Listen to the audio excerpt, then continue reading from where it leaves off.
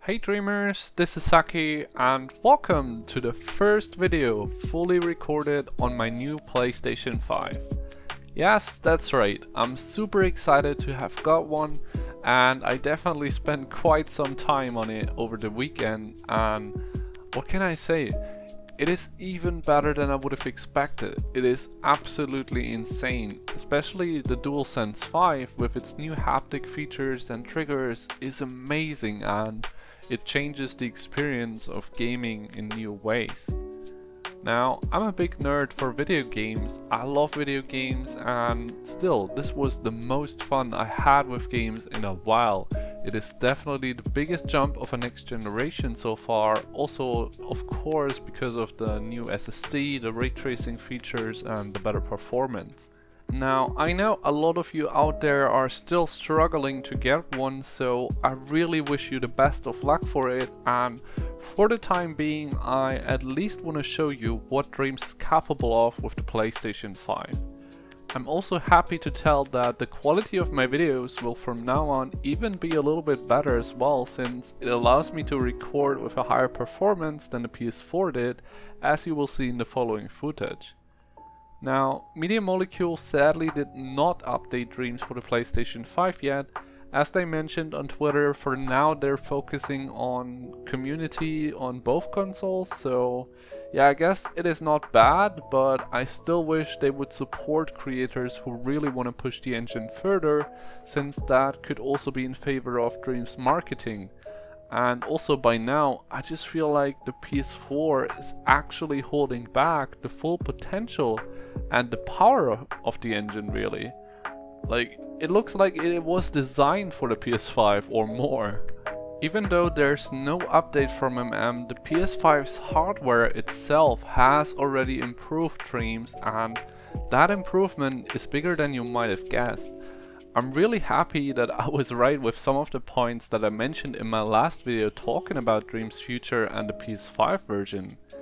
In this video now, I'm just showing you the insane difference of the performance power that the PS5 allows Dreams to run at. For this, I'm really happy to show you 4 of my biggest scenes in comparison PS4 to PS5.